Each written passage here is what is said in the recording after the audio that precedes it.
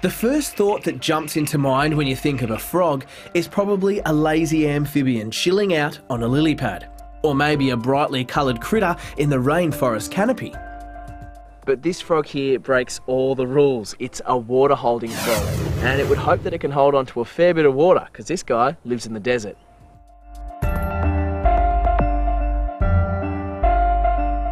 This is the Holy Cross frog, and it's found in the arid areas of New South Wales and southwest Queensland. Tanya, how does an amphibian which relies on water to feed, breed and pretty much do everything survive in the desert?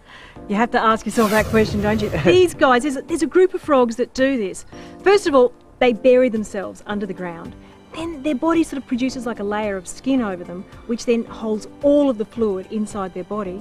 Then they just kind of switch off for a while, whether it's 12 months, a couple of years, depending on the size of the frog, up to 7 years they can stay underground. Wow, so these guys can stay in that sort of state of hibernation for up to 7 years. That's right. It's pretty awesome, isn't it? And then what sort of switches them back on to come back out again? The rains. So for the frogs, they need the water. So when the rains come, the water seeps through the ground. They can then feel that. They break out of their little plastic bag, come to the surface, then it's watch out, lots of food, they're feeding, and of course lots of egg laying, and the whole process starts all over again.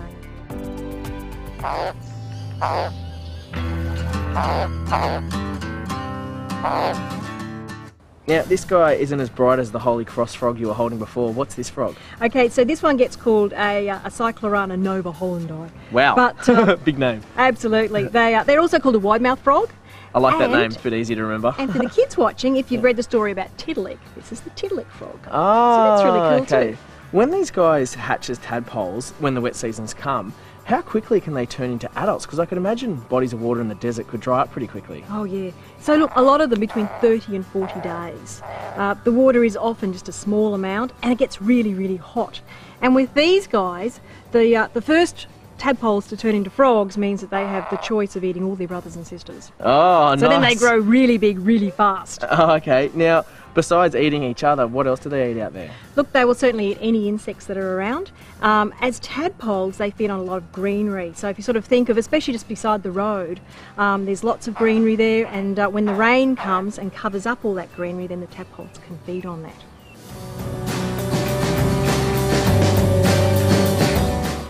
Now, seeing as these frogs can be sleeping underground for a couple of years, and if they hatch during a wet season and don't breed, they must be able to live for a while so they can reproduce and stuff like that. How long do they actually live for? Look, I've had some of these water-holding frogs for about 15 years now.